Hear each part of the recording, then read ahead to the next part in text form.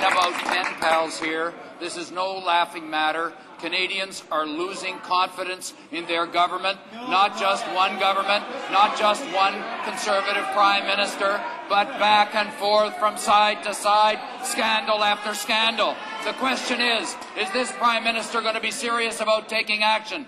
He's happy to instruct his ministers who not to talk to. Will he instruct them all, including the ones in the Senate, to speak to whatever public inquiry is brought forward and cooperate fully in every way to get to the bottom of this scandal?